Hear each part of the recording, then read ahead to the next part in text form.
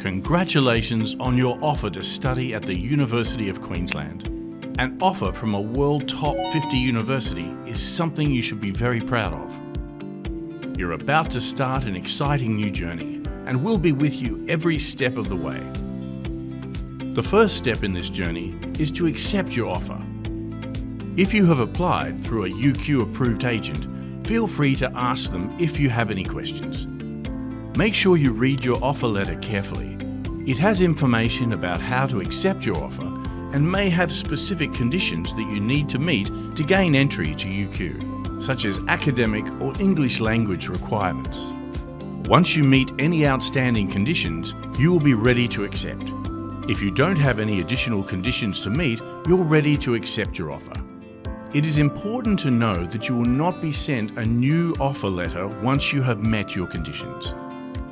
If you require an unconditional offer letter for sponsorship or a bank loan, please contact applicationstatus@uq.edu.au. If you applied through UQ online applications, you'll need to log in with the same email address you used to submit your application so you can accept your offer, pay your tuition fee deposit, and pay your overseas student health cover if you're organising this through UQ.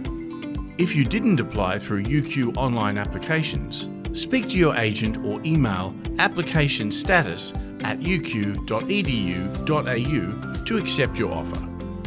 You will need to provide a signed acceptance and payment details form, the tuition fee deposit and overseas student health cover payment if you're organising this through UQ. Once we receive your acceptance and deposit payment, we will issue your confirmation of enrolment, or COE.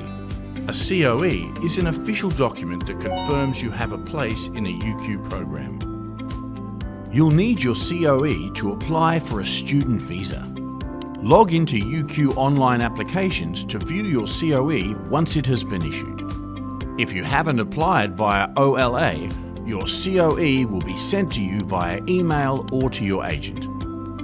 More information about student visas is found on the Department of Home Affairs website, homeaffairs.gov.au, including detailed information on global visa processing times. If you applied through a UQ-approved agent, they will be able to assist you with applying for a visa.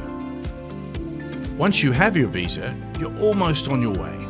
Now you can book your flights, plan your accommodation, and check out all the wonderful things that await you as a UQ student in Australia.